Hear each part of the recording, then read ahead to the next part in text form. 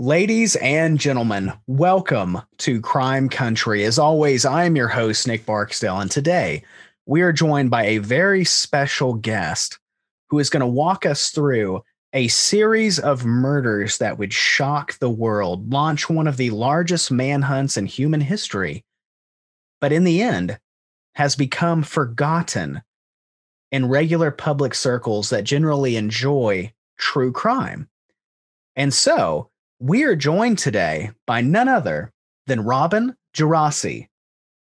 Robin, thank you so much for coming on the show today. Thanks for having me, Nick. I'm looking forward to joining you, reviewing this really shocking and sadly forgotten case, but it's very interesting.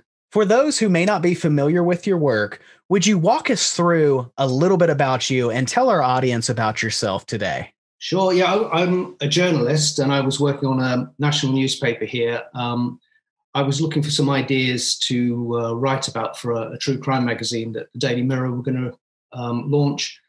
And so I suggested it would be good to try and write about some cases which perhaps people haven't heard of so much.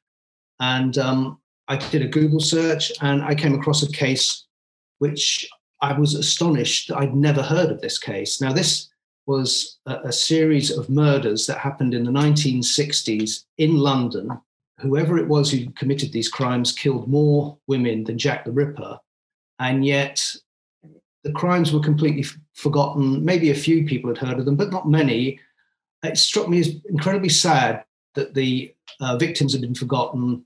The killer had got away with it, and I was curious as to why this had happened, and I was really interested to know more. I live in London, so it seemed extraordinary to me that in this city, this had happened within living memory, and it had been largely faded now. So that's how my interest in the case came about, and I started to research it, and eventually it became a book.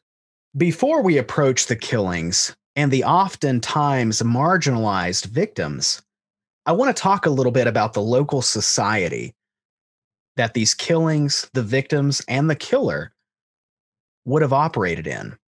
What do we know about the local society during this time, and did it provide an environment for these murders? Yeah, it's an interesting question because I was actually living in London as a child during the 60s, so I do have memories of it. And London was an interesting place then. It was still pockmarked by bomb sites from the war. Throughout the 1950s, the country basically was still getting to its feet. It was in debt. There'd been rationing. The city was still being rebuilt. There was some homelessness. And so by the 60s, this begins to change. And I think there's a certain confidence coming back into the culture. And, we have Time magazine calling London the swinging city. There's this whole explosion of interesting things going on with fashion and photography and music. But at the same time, there's an underbelly to London. There was a thriving sex trade. Street walking was becoming less common because curb crawling was taking over. And as the police discovered while they were investigating this case, there was been an explosion in curb crawling. And so the case touched on one or two other scandals that had gone in British society during the early 60s as well. So it's an interesting juxtaposition between this incredible, vibrant cultural scene and this underbelly at the same time of things going on the streets, a lot of deprivation. One or two areas, such as Notting Hill, which is central to where these crimes occurred, today are luxury areas, but back then were slums. I mean, literally with rats in the street. So, there's a lot of interesting contrasts going on in society. And yeah, that is the backdrop to what's going on with these crimes. When you hear the term, the Hammersmith Nude murders, what comes to your mind based on your research and even your imagination? What comes to my mind, I think, is a sort of an investigation that still taunts us from history. It was a terribly sad case. 6 women certainly were murdered. The police threw everything they could at this. It happened on the streets of London. The bodies were found in broad daylight, and yet the killer's still in the shadows. it's so infuriating because so much hard work went into catching this guy. I mean, the police just could not have done anything more, really, but they just could not crack the case. And so it's one of those cases which is just frustrating, but fascinating, but taunting as well. You just feel like somebody got away with this and lived the rest of their life, and there was no justice.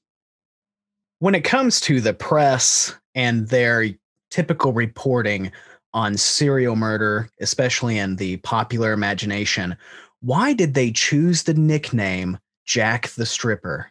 Yes, I think the British tabloids, like American tabloids, can't resist a cheesy pun, really. And, Jack the Stripper was just a way that they could jump on and mention Jack the Ripper. There were certain parallels to them, similar number of victims, both in London, although different parts of London. Jack the Ripper was in East London. These crimes were in West London. And of course, it's just a pun, but I think it also goes to show the lack of empathy, really, that there was in the media towards the victims. I spent a lot of time in the British Library reading newspapers of the time and all the coverage of the cases, and there's very little empathy or sympathy or concern expressed for the families of the women who were murdered. They were daughters, sisters, wives, mothers. And yet they were never talked of in terms of the fact that they'd had their lives taken away from them. The coverage was always fascinated by the sex trade, and there was a certain prurientness in the way it was presented, but very little about the human aspect of it. These were people who'd lost their lives and they had left motherless children behind, had left partners and husbands roaming the streets looking for them. So, unfortunately, the Jack the Stripper label shows a kind of callousness towards their plight, really. And before really diving into the case, I want to do something that I feel more investigators should do, especially when producing content of this nature. And I want to actually talk about the victims. What do we know about them? What did they have in common? What were their differences? That they were all of a type. It's clear that the perpetrator of these murders was looking for a certain type of victim. They all had troubled backgrounds. None of them came from London. They all came from outside London. I think a couple came from Scotland. One came from Dublin.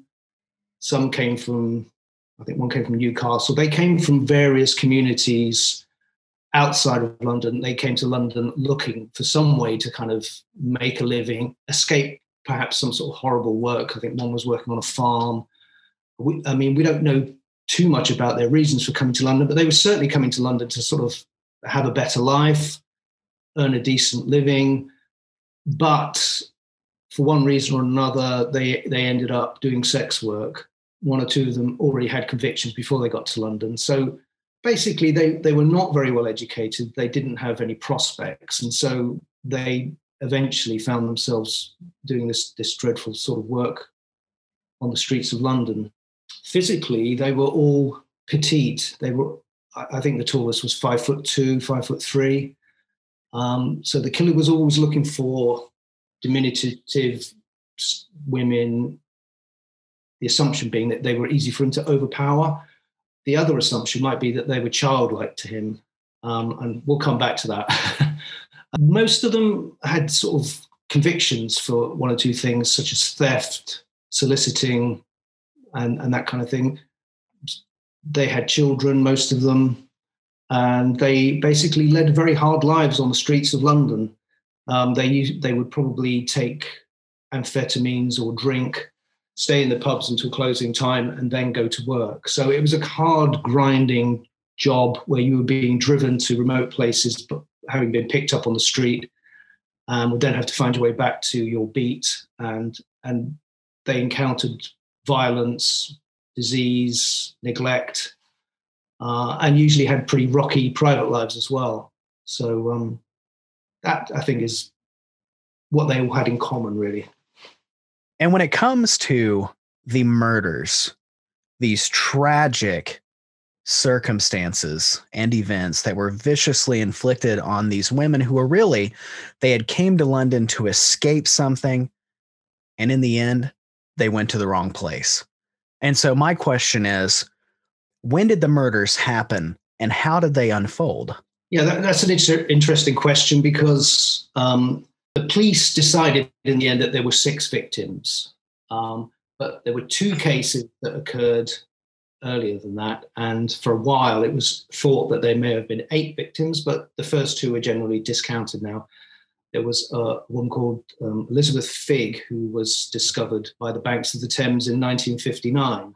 She'd been strangled and had been found sitting under a tree in a remote spot by the river. And then there was the body of another woman found on a municipal rubbish dump in 1963. That was Gwyneth Rees. Now, those 2 are generally discounted for various reasons. The MO was different. It was difficult to actually tell how Gwyneth Rees had actually died. So the caseload really begins in 1964, when 2 bodies were found in sequence in the Thames. So the killer initially started by depositing his bodies in the Thames. He then, and that would have been Hannah Tailford and Irene Lockwood were the first 2. And then the remaining 4 were discovered in the street in West London. And that came to a conclusion in January 1965, was the last murder. And that was Bridie O'Hara, who was found on a trading estate in West London. So it looks as though the killer started in 64. He favoured the river as a way of depositing his bodies, and then decided for some reason to leave them in the street. And the way his approach to this was to always remove the clothing and any jewellery, handbags, even their teeth. So if they had false teeth, he would remove their teeth as well. The problem this created, of course, was forensically, it was very difficult for the police because there was no fibres, fingerprints. It was very difficult. So the killer obviously looks incredibly forensically aware. And so the other interesting thing about what he was doing was he was picking them up and keeping them for a while. So when we come to Helen Bartholomew, who was left in the street in West London, she was the first victim not found in water. And it gave the police their very first clue. So it was discovered that she had various bits of dust and specks of paint, probably from a spray gun. So that was the only thing that they could find. And that was the only bit of forensic evidence found throughout the whole case. That the bodies that were then found in the streets all had that on them. So it was clear that the killer was picking his victims up, murdering them, and then keeping them somewhere where they were gathering this dust and paint specks, and then leaving them in the street. So he was incredibly methodical and had a whole system worked out. As we know, these murders are going to launch one of the largest manhunts in human history. Yeah. The world was in awe. And so my question is, all of that manpower, all of those resources, and it fails. Yeah. Why is that? That's a very big question. It is very interesting. You would think that the biggest investigation with the most officers, there was something like 600 officers involved in this case. You would think that with all that thrown at it, how could it fail? But there were reasons for it failing, I think, which are clearer with hindsight, probably than they were at the time. Once it became clear that there was a serial killer, not that they were called serial killers in the 60s, but once it became clear that there was somebody methodically killing people, Scotland Yard then actually threw everything it had at this case, and it snowballed as well. By the time John de Rose, who was the most senior investigative officer, was drafted in, which was later on in 1964. The case it was already effectively 4 murder investigations, 5 murder investigations, all on top of each other. And by the time he came along, he then requested further resources. So in London, which is a big city, but Scotland Yard threw hundreds of detectives at this, hundreds of officers on the street. They used the river police, they used dog handlers, they had female officers dressed as streetwalkers on the streets in the red light areas, approaching cars to try and get any information they could about likely suspects, anyone who stood out. And the female officers then had to also have a male officer hiding in a doorway in case anyone tried to abduct them, which did actually happen a few times. On top of that, they had special vantage points set up on the main routes into West London, which was roughly 22 miles square, of officers sitting there all night just writing down license plate numbers. And then if cars were seen several times, the police would then have to look up, not on a computer, but go to County Hall the next day where there were vast, corridors of files with all the car registrations, find out who the owners were, and then go and visit them and say, would you mind if we asked what you were doing driving around that time of night? On top of that, John DeRose then asked for the Special Patrol Group, which was a new unit of police that was set up in late 64, which was another couple of hundred officers to be drafted in. They had policemen hanging around clubs and bars in the West End to try and literally just pick up any bits of gen that they could on anyone who'd heard anything, any tittle-tattle. And so this was a huge effort of manpower thrown at the case. And the approach in those days, at that time, and with this case, and this phrase is actually used by one of the detectives, we've left no stone unturned. Now, a modern investigation does not go in for that kind of no stone unturned approach. The modern way of doing it would be to try and focus the investigation a lot more, rather than trying to, in a way, it was a bit of a hit and hope, because they had no strong suspects and no forensic evidence. And this killer was so expert at picking up his victims without anyone noticing. They had no strong leads. So they were basically hitting and just swinging at it and hoping to hit the ball. They were hoping that something would turn up. They interviewed thousands of people. They interviewed hundreds and hundreds of motorists. And they just were unlucky in the end. But whether they missed any connections, because it was such a huge investigation, whether they missed any connections or they failed to pick up on one or two obvious suspects is a possibility. Interestingly, the Yorkshire Ripper case, which was around 15 years later, had exactly the same problem. They were under an avalanche of information and important connections were missed. Again, this was pre-computers, and interestingly, the way investigations were structured in the 1960s in this country, you would have a head man who was, in this case, John DeRose, and he had his deputy, who was Bill Baldock, and they were managing all the investigations under them. Now, I think when you've got perhaps one murder investigation, and most murders involve people who know each other, that structure might work okay. But when you've got this vast data information gathering across several different crimes, having that kind of pyramid structure is perhaps not so clever. Today, it's much more collegiate. The actions of the people at the top are reviewed all the time, so that if the investigation does take a wrong turn, they're under review, and senior people say, you've got to perhaps go back and take another avenue. But at the time, it was all under John DeRose, and they just missed it. And so we have this massive manhunt, thousands of interviews, work in compiling data that I can't possibly imagine.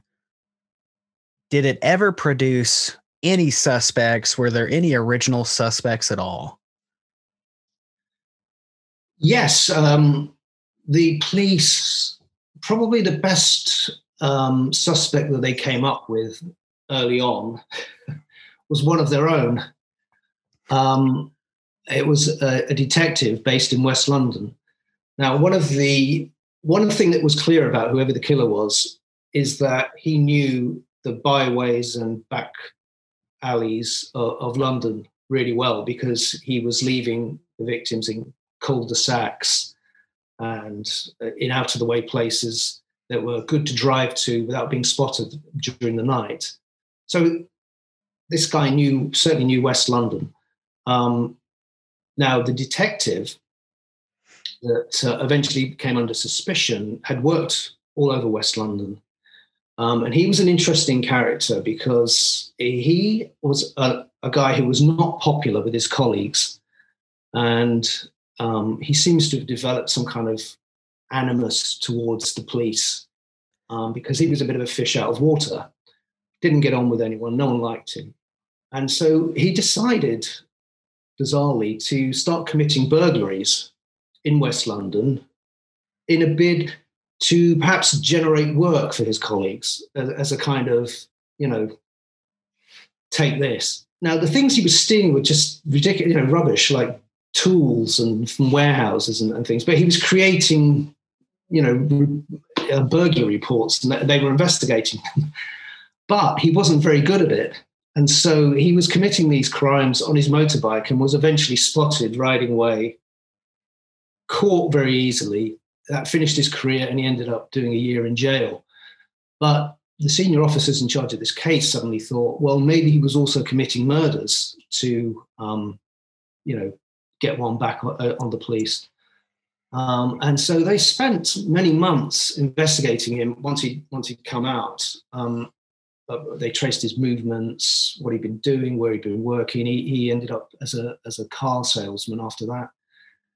They traced him all over the place. They traced him to where he lived, to his routes into town. And after many, many man-hours of work and interviewing his employers and everyone that knew him, there was not one shred of evidence that he ever came into contact with any of the victims, and certainly no forensic links between him and the victims either. So although they were very keen that he looked very promising, it all came to nothing. So he was their most promising one early on, and they spent a lot of time looking into him. But in the end, they just had to drop it. Apart from that, he was probably the strongest person that they latched onto. Everyone else was things like people reporting strange things that the neighbours were doing, or violence, or one or two sex workers reported that they'd been attacked, and so the police would investigate what happened. One or two people that were seen cruising a lot in certain areas and perhaps were threatening towards women. I mean, once or twice there were one or two hunters threatened to kill prostitutes and started to asphyxiate them, which was this killer's method. But then stopped, and the police investigated them. But there were never any really strong suspects. There are urban myths about one or two people, such as the champion boxer in Britain called Freddie Mills. After his boxing career, he became a celebrity on TV and a very popular figure who seems to have committed suicide. And very early on in this, the idea, it was a rumor basically that started to go around that perhaps he'd killed himself because he had these crimes on his conscience. But there's no evidence to suggest that. He never featured in the investigations. So that also came to nothing, really. And that was about it, really, in terms of really strong suspects. So it was, they chased a lot of people down. They looked into a lot of reports, but it all came to nothing. And now you have this investigation, and it's no secret that across the world, some of these especially large investigations occasionally come with scandals. And my question is, were there any scandals that took place relating to the investigation? the main newspapers in this country were largely supportive of the police efforts at the time and reported them faithfully and loyally about all the effort that they were putting into the case, and basically on the side of Scotland Yard. But a few years afterwards, then that was when any cracks in the investigation began to appear in the media. And so in 1972, a story appeared in The Sun in London, which looked back on the case a bit, and it betrayed the fact that all was not harmonious in the investigation. And now The Sun reported a story which was that it was very possible. It went back to the idea that it was a policeman that had done this because the perpetrator had been forensically clever, had evaded the investigation. Perhaps he knew what they were doing, where they were looking, and was able to evade detection that way. And the police obviously would know the area as well. So this report said that was possibly what was going on. Now, that was basically a counterattack on John DeRose's autobiography. Now, what had happened was that after he retired, later on in the 60s, John DeRose wrote an account of his career, and he had a lot of big successes as Scotland Yard's leading detective. He was called 4-Day Johnny because he closed cases so quickly. But with this case, the Hammersmith Nude murders, he'd failed spectacularly. He'd never found the killer, and he had the biggest amount of resources ever given to any detective, and he'd failed. But what he said in his book was he actually knew who the killer was all the time. And he came up with the idea, he put forward the idea that they were investigating a man who was a security guard on a trading estate in West London. This guy's name was Mungo Ireland. And in the book, he put forward the idea that because of the pressure that the police were closing in on this guy, and Mungo Ireland knew this, Mungo Ireland had ended up killing himself. Now, Mungo Ireland was a rather sad character who worked as a security guard. He was a bit of a drinker. His life was basically, he was really unhappy, and he did kill himself, and he left a note that he couldn't carry on or something. Now, he never confessed to the crimes at all. And I've actually seen the Scotland Yard report that was produced by John DeRose's right-hand man, which was a summary of the whole investigation. And Mungo Ireland barely is mentioned in this. So the idea that John DeRose put forward later on, that actually I knew who it was all the time, is really making it up after the event. Mungo Ireland was looked at very briefly months later in the investigation, after the killing stopped. And he came to the attention of detectives because he committed suicide and he worked on the estate. But again, there was no evidence to connect him, and the police never really took him very seriously. And on top of that, he was back in Scotland where he came from on the night of one of the murders anyway. It was feasible that he could have raced down to London, committed a murder, and then raced back again, but it was so unlikely. So it looks as though this was John DeRose basically bigging himself up, although it looks as though I didn't catch the killer, I knew who it was all along. But what seems to have happened by 1972 was that it looks as though Bill Baldock may have actually spoke to the Sun and said that was all claptrap. In fact, it's more likely that it was a policeman that committed this. So it looks like there was a bit of various people getting their revisions of history into the press at that time. And as we go decades later to the present, in your opinion, why has this vicious series of events that caused one of the largest manhunts in history, why has it faded away from the minds of the general public? I think we come back to the fact that there wasn't much sympathy back at that time with the victims. When the last murder occurred in January 1965, once the police could see that there were no more crimes were going to be committed, the investigation was run down very quickly. It had been a real strain on the Metropolitan Police and Scotland Yard. I mean, it had sucked resources out of everything else. So it is understandable that they wanted to kind of get people back to their normal jobs. But it did kind of suck the life out of the investigation, and all efforts really fizzled out. And although the case remained open, there was no political pressure, there was no public pressure to say what's going on, why is nothing moving forward with this case. I suspect that had the victims been nurses or housewives or other members of society, the outrage would have been a lot more severe. And we see this a bit with the Yorkshire Ripper case again. Early on in the series of murders, the police talked about him attacking prostitutes and that the victims were prostitutes. But when a student was attacked, it then created this feeling that now he's attacking people like us. And the pressure on the police increased a lot. So, and that included the police saying that themselves, that this was an attack on mainstream society. So we need to do something about this. Whereas I think it was too easy to sideline the victims in the 60s. They were taking a terrible risk. They were leading unsavory lives. That's what happens if you live that kind of life, I think, was the attitude. So it was very easy for them to be forgotten once the investigation was run down.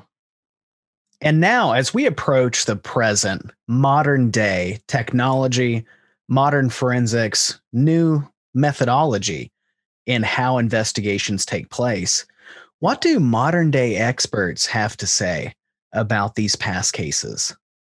That's interesting. I think one of the things which I found fascinating by talking to modern experts about this, including a chap called Kim Rossmo, who's a leading geographic profiler based in Texas.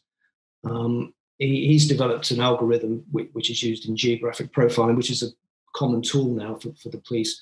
Now, geographic profiling doesn't solve the case and it doesn't pinpoint who the killer is. But what it does do is it helps the police to focus on a small area.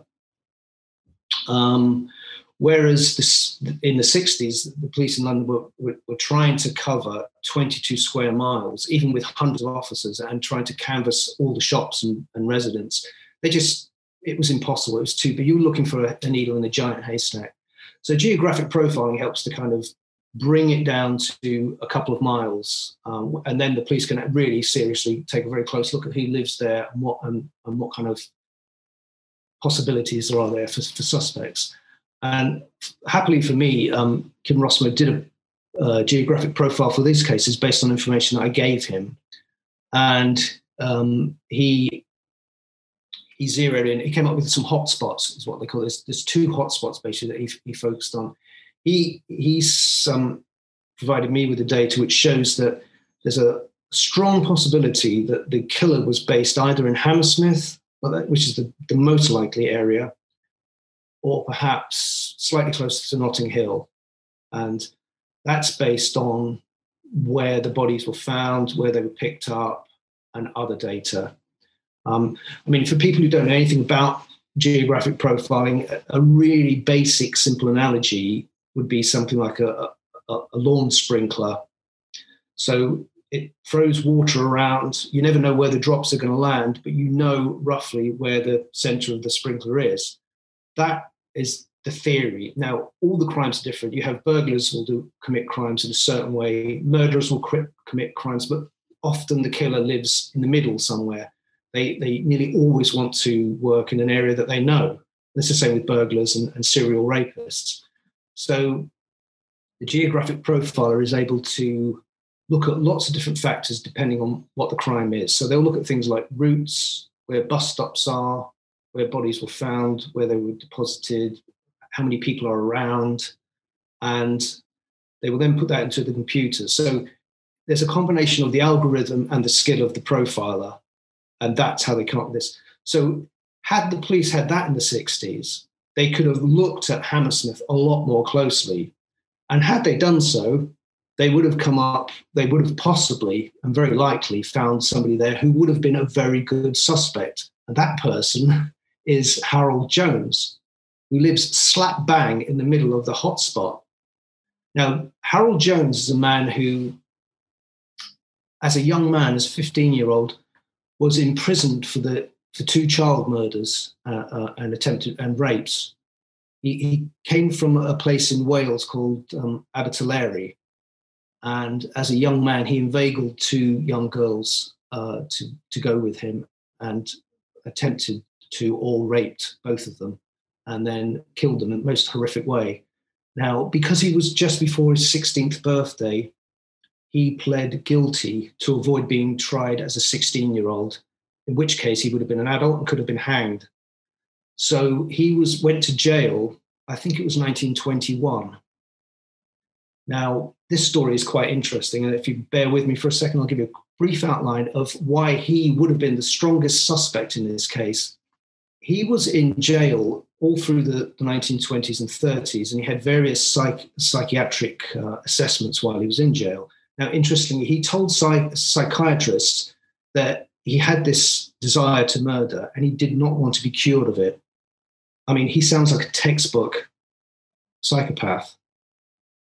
But what happened by the time the Second World War came along was that there'd been a change of regime at the top, and the prison had a new governor who took a much more charitable view to Harold Jones and said, actually, I think he could be a fit member of society. If we release him into the armed forces, he'll do his duty and could, quote, one day be the father of happy children. And so Harold Jones was given a new name and was put into the armed forces and emerged into London after the war with nobody knowing that he'd been in jail as a child killer or what he'd done. Or he was able to pass himself off as an ex-serviceman, and he married the daughter of a policeman and lived in West London. He ends up living in Hammersmith, and his daughter, who is still alive, never knew that he'd been in jail for a double child murder. Now, the interesting thing about him is that he lived in a street in Hammersmith, which was literally 2 streets away from 2 other victims. So he was, probably within a minute and a half's walk to where Bridget O'Hara lived. Now, she was last seen in a pub on Shepherd's Bush Green. Now, they both lived very close to the pub. Whatever other elements there are to this case, the fact that he lives so close to 2 victims is an extraordinary coincidence. Literally 2 streets away. If you look it up on a map, you'll see how close he was. Now, there are other aspects to him as well. He changed his name several times while living in West London, which suggests that he was not living a law-abiding life. Why would anyone change their name several times over?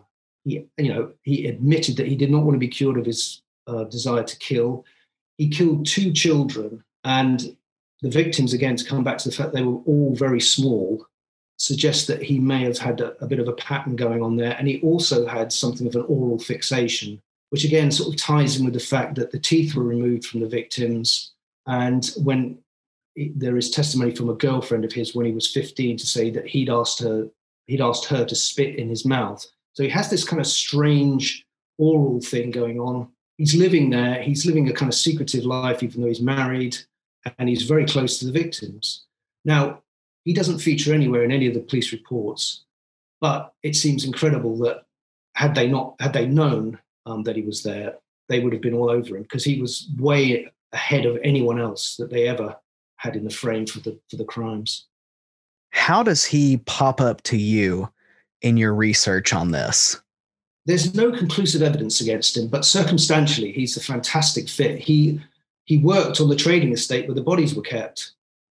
The bodies, the police eventually were able to work out that the dust and paint particles on the bodies, they traced that to close to where Bridie O'Hara's body was found on the Heron trading estate, where there'd been I think it was an aeroplane spray painting shop and or factory, and they'd been kept there, which it was derelict. So the killer had been storing the bodies. Now, he worked on the estate.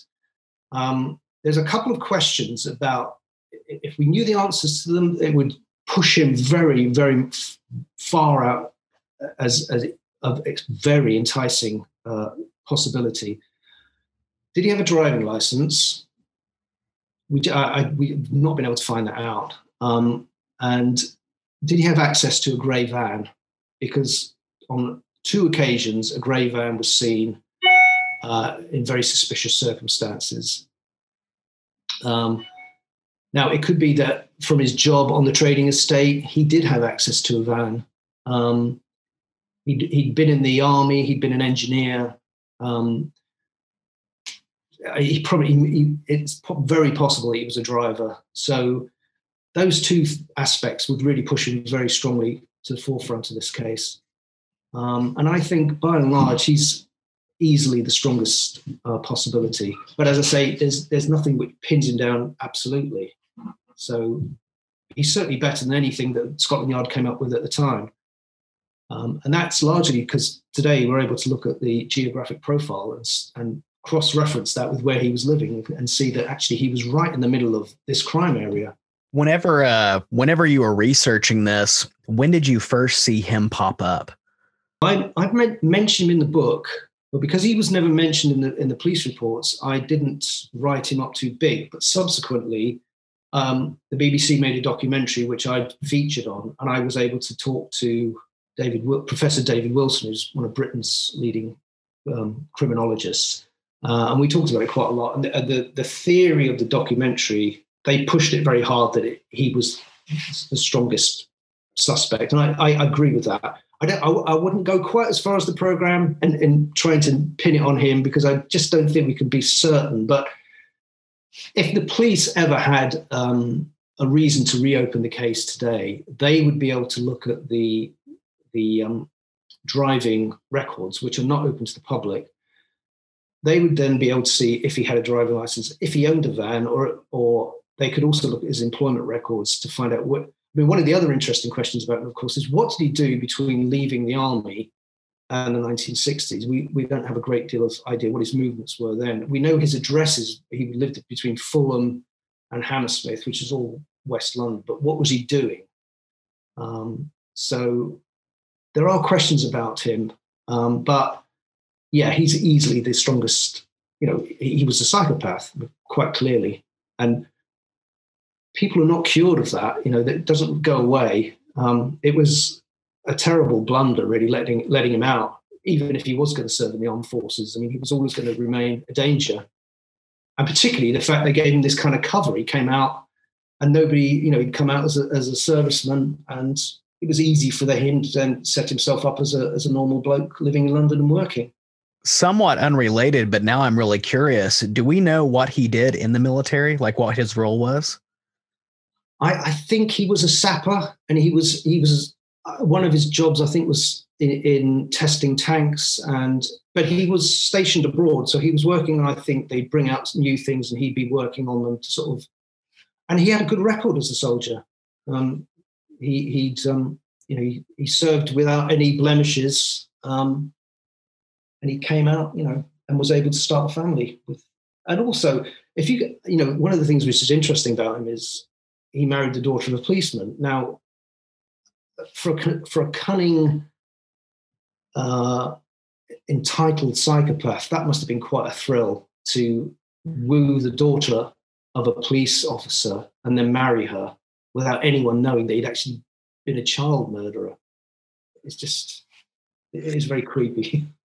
And on top of that, when you think about that in that context of, being technically now he's related by marriage to a police officer, you can almost imagine, if he is the killer, him casually having conversations with his father-in-law about the murders. What can you tell me about that? Kind of like he's wanting to hear his father-in-law talk about it because, to him, well, he doesn't know, but it's me. What I mean? Talking like Edmund Kemper used to do similar things when he would go to that police bar, and so it's, oh, damn, how typical. Wow. Well, that's right. I think his father-in-law was retired by that stage, but he would have still got a buzz out of that kind of, it's me, but you don't know it. Yeah, he's a chilling character. And one of the things he said at the time when he was 15, I think he'd been tried twice and he got off the first time as a 15-year-old. And he'd said something like, I outsmarted those men from Scotland Yard, because Scotland Yard had sent detectives from London all the way out to Wales to investigate him. They rather foolishly tried him before they really had conclusive evidence, and he got off. And he was kind of really cocky about it. But then he committed another murder and they got him the second time. So, and that's as a 15-year-old. So he was a fairly sadistic, nasty character. Ladies and gentlemen, thank you for joining us here today at Crime Country as we explored a fascinating and terrifying subject that has long since been forgotten by the general public, and that is none other than the 1960s Ripper. And so, comment your thoughts below, but more importantly, check out the links in the video description where it will take you to all of the awesome work that our wonderful guest is doing, to where you can also explore his writings and really take advantage of all the awesome insights that he has to offer. Robin, thank you so much for coming on the show today. Thank you, Nick. It's been interesting.